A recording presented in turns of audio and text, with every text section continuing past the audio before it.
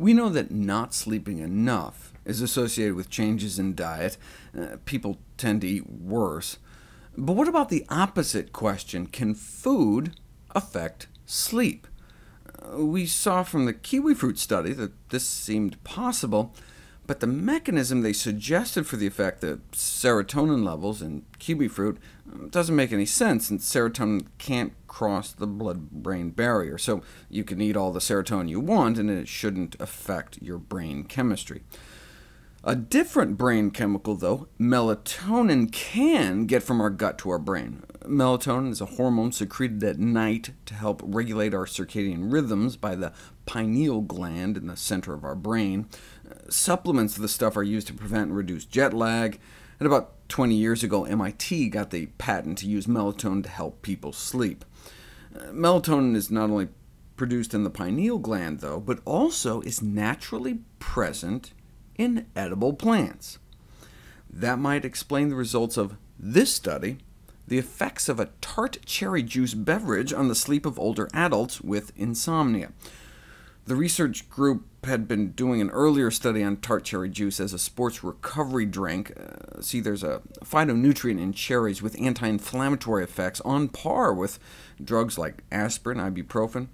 So they were trying to see if they could help reduce muscle soreness after exercise, and some of the participants in the study just anecdotally said that they were sleeping better on the cherries. That was unexpected, but the researchers realized that cherries are a plant food source of melatonin, so they put it to the test. The reason they chose older subjects is that melatonin production tends to drop as we age, which may be one reason why there's higher insomnia rates in the elderly. So they took a group of older men and women suffering from chronic insomnia and put half on cherries and half on placebo. Now, they couldn't use whole cherries for this study, because how could you fool people with a fake placebo cherry?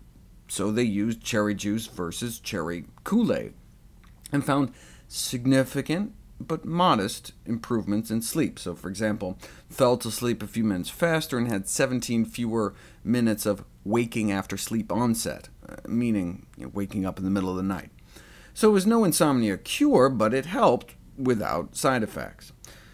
How do we know it was the melatonin, though? Well, they repeated the study, this time measuring the melatonin levels, and indeed saw a boost in circulating melatonin levels after the cherry juice, but not after the Kool-Aid. Similar results were found in people eating the actual cherries, 7 different varieties, boosting melatonin levels and actual sleep times. The effects of all the other phytonutrients in cherries can't be precluded. Maybe they help too, but if it is the melatonin, there are more potent sources than cherries.